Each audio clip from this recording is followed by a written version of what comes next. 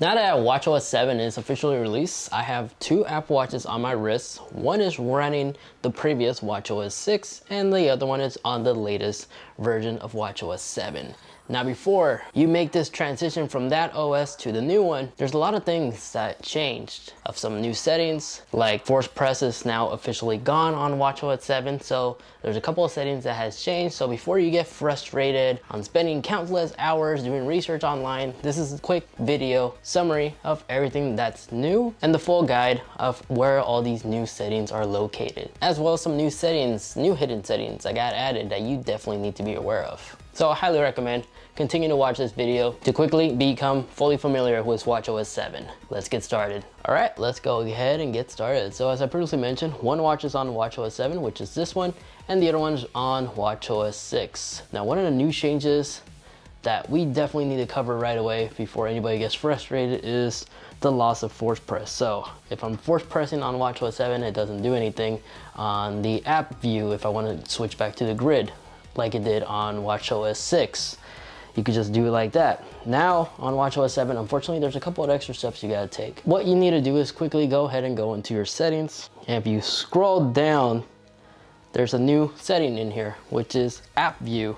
Here is where you have to go to quickly switch between these two different view modes. And yes, I have an X. But I personally prefer leaving it a list. It's a lot easier finding things, especially since everything is alphabetical ordered. Another new major thing that's worth mentioning is the new control center.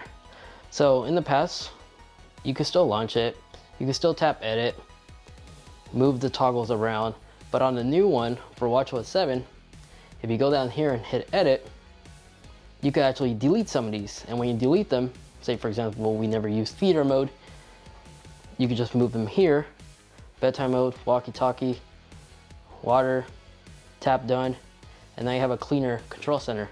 But not only that, if you want to re-add them, just tap the little plus icon as you see here. And you may have noticed that there's also is a new toggle right here in our control center. And this right here is the school time. When you tap on here, it's very similar to the water toggle. This will automatically set your devices in do not disturb mode. Will turn off the notifications on your third-party apps. So all you really see is just your watch face. So if you tap, hit the power button, it doesn't do anything. Not even Apple Pay works. And to exit off of this, just like the water mode, you just rotate the digital crown. But not only that, it also wants to make sure you're actually trying to exit off of this, as it's gonna ask if you really wanna confirm, and then just tap exit. And there you go. That is that new school time mode. Now new for WatchOS 7 is a couple of new watch faces, one of which happens to be this Memoji, or right now I have it set to Animojis. So every time when you wake up the screen, you're gonna get like a new Animoji. I like it, it's really funny, especially when you keep tapping on it. They make different impressions. But if you tap customize, if you go on the edit, you can select certain, but if you wanna add your very own, that's where you need to go into the newly added application that can be found right here, Memoji. So right here, you could scroll through some of the previously made ones that you have already on your phone, or you could create one from scratch. So I don't need to walk you through all that. You should be already technically familiar with it, but you can select your very own Memoji. You can customize the style, but down here is where you can actually create as watch face. When you tap on this, now your Memoji is on your watch face. And you can do those same things that we were doing earlier with those Animojis. So this is pretty cool. So there's a couple of extra steps if you want to add your personalized Memoji to your watch face. Now, since we're covering newly added apps, another new app that got added was the bedtime mode, the sleep app right here. Now, I already had mine set up, so I don't have to go through the setup process, but if you're wondering how to set it up, you need to launch the health app on your iPhone. When you launch it, just look for the sleep tab and the application itself will walk you through the entire process. It's really easy. And then later on, you can actually edit your time schedule. So if you're wondering how to set that up, just go on your phone, tap on sleep, and it will walk you through the entire process really easy. And now, whenever you feel like you want to take a quick nap, you can always just go on the toggle right here and literally tap sleep mode right there. It'll put all your devices in do not disturb mode and will also dim down the screen of your Apple Watch and rotate the digital crown to get off from that. And then of course to leave it, just disable it like so. Now, another thing I forgot to also mention, 3D press is gone on notifications. So where previously you could just force press to clear all, now unfortunately you do have to scroll manually on top and hit clear all. Apple, if you're watching this, give us the same feature like how you're able to tap on the top corner to automatically scroll on top. This will be awesome if we could just hit clear all just by simply doing that if we already seen those notifications. Now, some newly added settings that are worth covering can be found in the settings section. Application. From here, if you scroll down to airplane mode on WatchOS 7, if we tap on it, airplane mode on WatchOS 6, you see we only have the ability to switch to enabled airplane mode, but on WatchOS 7, you now have an additional setting where you could actually enable this to turn off or on Bluetooth. When you toggle this, now whenever airplane mode is enabled, it will not only lose connectivity from Wi-Fi, but also be disconnected from your iPhone. So whenever airplane mode is enabled on your Apple Watch, it doesn't stay connected to your iPhone. So that's a new setting that they added. That's worth mentioning. So new for WatchOS 7 is you don't have to download a translation app to translate languages. Siri can actually do it on the fly. So if we literally ask Siri, how do you say, what time is it in Mandarin? In Mandarin Chinese, what time is it? Literally, Siri does the translation right there in a matter of seconds, as you saw, and will actually speak it out loud verbally. This is pretty cool, and I also like the fact that you don't have to download a third-party app. Siri automatically has this integrated. As long as you have internet connection, you're fine. Back in our settings, if you actually scroll down to Siri, go down all the way at the very bottom, there's now a new map suggestion Siri. In here, you could customize certain routes and stuff in the map app on your Apple Watch, or you can leave it so it mirrors whatever you have set as favorites on your phone to copy it and mirror it on your Apple Watch. And if you're wondering how I'm able to get this cool animated wallpaper, you can go ahead and watch that video right there as I show you a quick tutorial on how you can do these epic wallpapers. I know some of you guys are gonna ask, but that video is available. Anywho, now part of the new sleep mode is there's a setting that I recommend others to at least check out or be aware of, and that is if you go into your settings and go into the sleep tab right in here, a feature that's enabled by default is the charge reminder. Now, if you don't like sleeping with your Apple Watch, you may want to turn this off, because if your Apple Watch reach a certain battery life percentage that it knows it needs to make it throughout the entire night, it's gonna ask you in advance to charge your Apple Watch before you go into bed. But by disabling that, you won't get that annoying notification. Or you can just tap right here and don't use this Apple Watch for sleep. So while we're still in the setting tab, another app that I wanna quickly cover is the calculator app. Because new for WatchOS 7, if we launch the same calculator app on our WatchOS 6 device, you could easily 3D press to switch between tips or percentage. Where with WatchOS 7, as I previously mentioned, force press is unfortunately gone.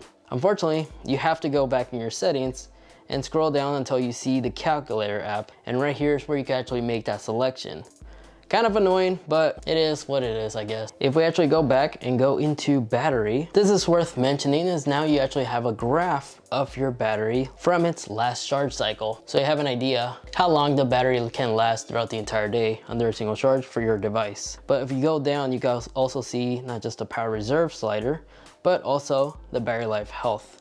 And you can see your battery capacity right here. So that's where you can find that information. Not available on WatchOS 6. Now with the change of force press, another thing that I should at least mention is if you use the native weather app, a hidden feature on WatchOS 6 with the weather app is you could 3D press to switch between rain, condition, and temperature. Force press is gone. You need to tap on the screen to toggle between those different cycles. So that's how you could switch. I mean, you were still able to do it on this one, but a lot of people I know were used to the force press. Now this is the only method to switch between those different modes. Now, if you're using an Apple Watch, that is a Series 5 Apple Watch, whenever always on display is enabled, with WatchOS 6, you had to tap on the watch once and then tap on the complication to quickly launch it. On WatchOS 7, you could just simply do a one-time tap to have a much faster access to that complication on the always on display. Now, while we're still in the subject with the watch face,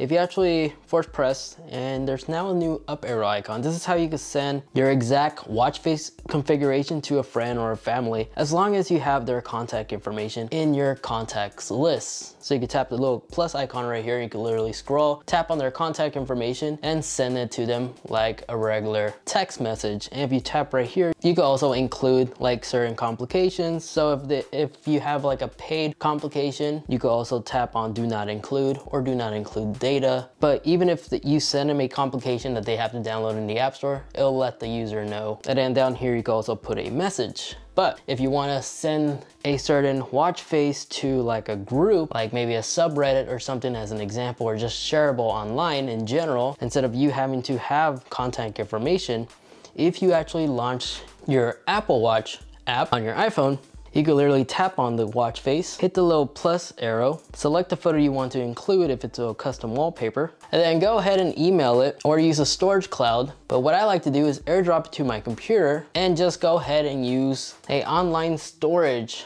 client. These are usually free to use, but if you already have a paid version like Google Drive and such, this will work as well. Drop that file, make sure you go in and make it shareable via a link. And now anybody who has access to that link can download that custom watch face on their iOS device. And just like that, that is how you can share these custom watch faces via a link. If you have like spare Apple Watches, as long as both of these are running the latest version of WatchOS 7. So let's say this one is on WatchOS 7, but you want to switch it to school time, you have to unpair it first on your main device by tapping this, and just tap unpair, but I'm not gonna go ahead and do that. I'm gonna make a separate video, a bit more detail about the school time, but you need to unpair it and then go down to add a watch. And down below here, there's now is this new setup for family member. When you do this, you can set up their Apple Watch on your phone, so they don't have to have an iPhone, but you'll be able to manage their activity levels, track their location, as well as talk to them with the Apple Watch. So again, I'm gonna go more into detail in a separate video, so make sure to stay tuned, as I'm also gonna go ahead and cover all the hidden features and tips and tricks about this new school time mode. And there you have it. Now all those settings that you were looking for, you should be fully aware and know exactly where to locate them. As for school time, don't worry, I'm gonna go ahead and make a full dedicated video covering all the cool things that you could do with this new school time feature that you could do with your kid. So I'll be covering all the tips, some tricks, and of course I'll be looking for those hidden features. So in case that video is already released, it should be right here, so you could quickly go ahead and watch that. If not, that video should be complete within a week or so. So I have something else in the meantime. And then my favorite Apple Watch accessories, in case you're wondering, you can watch all that right here as I go through my day-to-day favorite Apple Watch accessories that I still currently use to this very day. Anyway, folks, thanks a lot for watching. Make sure you are subscribed, and I'll catch you in the next one. See ya.